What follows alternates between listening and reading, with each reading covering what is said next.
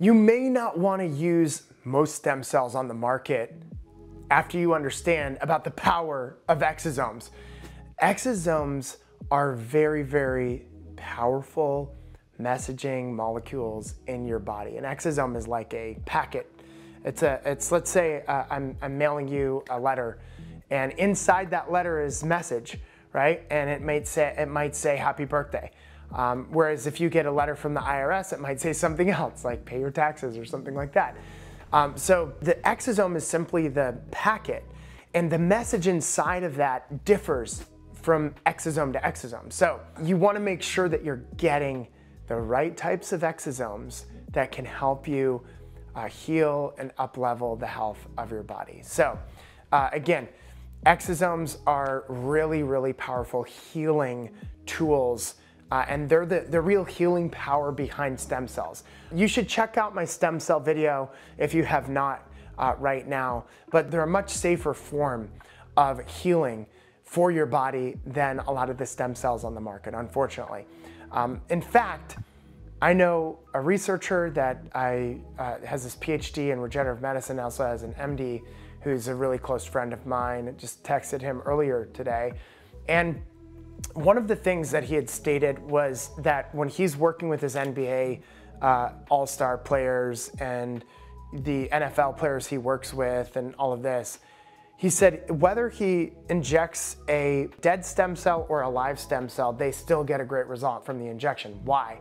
It's because of the exosomes inside of the stem cell injection. So what are these things? Like, what are these little things? They're nano-sized communication vesicles, okay?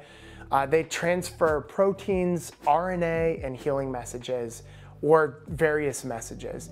And the goal that we have is to make sure that the messages are the right messages for the body. The problem with exosomes is that a lot of people are getting exosomes from, these different sources, and we don't know what the messaging centers of the exosome are saying to the body to do, right? So we talked about this with peptides, and I have another video that you can check out around peptides that, we talk about how they're essentially messaging molecules that are really, really powerful. Now, stem cells and some of the new stem cells that are going to be coming on the market that haven't even been released yet, so stay tuned for the future of longevity and regenerative medicine, because it is so exciting and transformative. And I can promise you that as the research institutes that I have relationships with release this information, it's just going to get better and better and better for us, which is why I have a goal to live to 156 years of age and be, playing and doing all the things that I want to do at like 120, 130, 140, etc. So, and heck, if I get to 156, maybe I'll get to 200 and live as long as Methuselah or something along those lines. I think the dude lived to like 900. But, why are exosomes superior to various stem cells on the market, right? Again, watch the video on stem cells. I think it's important for you to get that video. Number one, there's no DNA, right? There's some DNA, very small amount in exosomes, but most of the time there's no DNA. What that means is there's no tumor risk, right? There's a lot of stem cells that can, increase your risk of tumors, especially embryonic stem cells, which again have ethical implications around the use of them. But the exosomes, again, they're RNA, they're much more clean, and they have pure regenerative signaling capabilities without the cellular baggage, right? So, and that's most exosomes.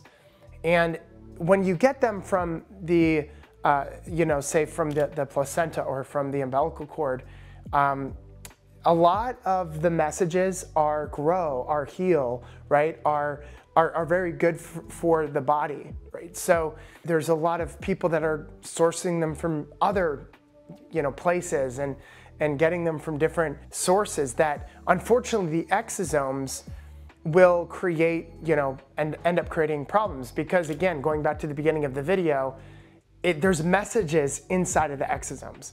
And you want the messages to be the right messages. And a lot of people are just throwing whatever in the body and they're not the right messages. And they're like, oh my gosh, like you can actually cause issues with these exosomes. So What they've been shown to do is skin rejuvenation. That's the dermatological benefits of exosomes. In fact, I haven't fully vetted this, but an exosome a scientist that I was talking to, she has beautiful skin and she's in her 60s. And I said, well, what do you do? And she's like, I inject exosomes in my face. And I was like, oh, okay. I'm like, well, do you do microneedling first and then PRP on top of that and then stem cells and then exosomes? She's like, no, I just do exosomes, right? And I was like, what do you think about microneedling? She's like, why would you microneedle when you can just get the fountain of youth right away in your face and not have to like go through the pain of bleeding and whatnot on your face? For the men watching the video, microneedling is like what a lot of women do to to activate healing in the skin, cartilaginous development and growth in the skin. And I will say that you could do all of beauty exercises and it's only as good as the health of your stem cells in your skin, because you can also take as much collagen as you want, and you're just gonna waste the collagen of the body unless you have healthy stem cells in the skin. Why do we wrinkle? Because the stem cells downregulate and get senesced, right? Which is they become older, and they don't utilize the collagen to create a wrinkle-free face, right? So the real solution is get these healing factors in your body, eat a healthy diet, and then ultimately get the type of stem cells and exosomes in the right areas of your body to then utilize and the skin and rejuvenate the skin. So that is a very interesting and exciting topic. And the Mayo Clinic in 2023 also came out and showed that joint healing and inflammation reduction was a huge benefit from the exosomes. If you watch my other video, I'll get into a little bit more information in the stem cell video about why stem cells are beneficial. But the real mechanism, again, is the exosomes, right? The exosomes are what is so powerful. So the FDA is really connected with the pharmaceutical industry, and they don't want anything to come out that isn't, essentially majorly approved by them. So a lot of people are making all these claims that exosomes have reversed this and have done that. And honestly, I've seen some of the stuff that has happened with the use of these molecules, and it's really amazing. However, there are people that are saying that from the mountaintops, and they don't actually have the goods, right? They don't have the right types of exosomes, and they're not sourcing it from the right areas. So again, we want to work with medical, like longevity medicine practitioners. I created a certification just to get doctors up to speed with the most cutting edge research and information that's out there on all of these topics, called the longevity practitioner certification program. So you want to have and engage with people that are actually in a very intelligent conversation, that are going back and forth with each other, that are sharing clinical data and knowledge, and also using the best, most ethically sourced products that they can, which is something that is really important to me. So final thoughts is exosomes could be one of the most powerful age reversal or anti-olding, we'll call it, tools available. And I think it's really powerful on a number of reasons, in that it doesn't create, it doesn't create cancer. It's not oncogenic. It doesn't cause autoimmune conditions. There's a lot of other benefits with exosomes. But again, you want to get them from the right sources, and you want to make sure that you're not sending the wrong messages into your body, which comes down to sourcing. Because again, it's like that mail packet. You do not want to get mail from the IRS, right? You want to get, mail from a good source, like your mom, or, your best friend, or, myself. I'll send you amazing, message in the mail that you're amazing, and I hope you have a great year this year, and, I hope you have a great day, or whatever it is. Like, the message needs to be the right message.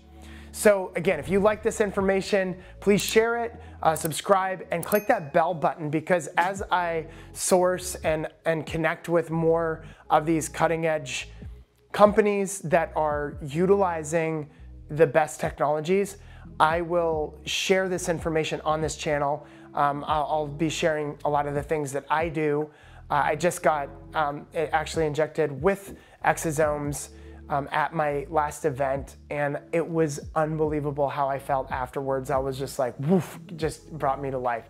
So it's very powerful. And women that use exosomes in their skin, they say that they can tell the difference when the exosomes kind of die off. So, and by the way, I didn't say this, but the way that you take exosomes, if you're injecting into your skin, a lot of women do this, once every 2 or 3 months. A lot of people, do this twice a year or once every 3 months, once a quarter.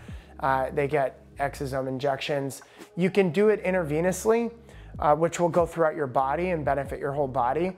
And then you can do it locally, which will affect the specific local tissue. So if you're using exosomes, but you're using it in your skin, you're just going to get the benefit in your skin. If you're using it in your butt, which I don't know why people would put it in their butt, but you're gonna essentially just be getting the benefit in your butt. So again, if you put it intravenously, then it's gonna go out and go to the different areas that you want, but you wanna consume, you wanna get the right concentrations. So go ahead, click that bell button for notifications on future videos and new breakthroughs in longevity and healthcare. And I look forward to also having you subscribe so you can stay connected. So thank you again for watching, and I look forward to adding more value to you in the future.